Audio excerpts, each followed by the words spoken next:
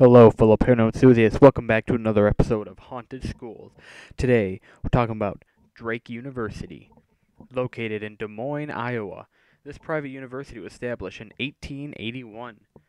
There are supposedly at least two haunted buildings affiliated with Drake University.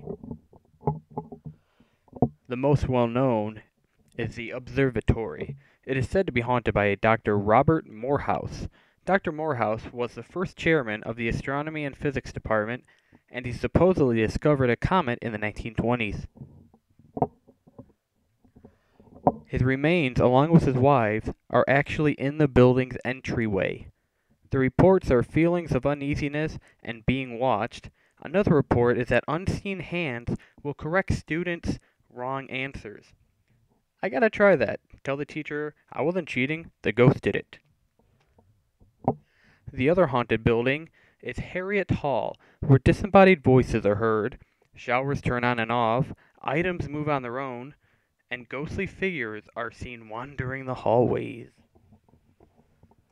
Well, thank you guys so much for watching my video. I hope you enjoyed the video. If you did, why not hit that like button down below? It would really help me out.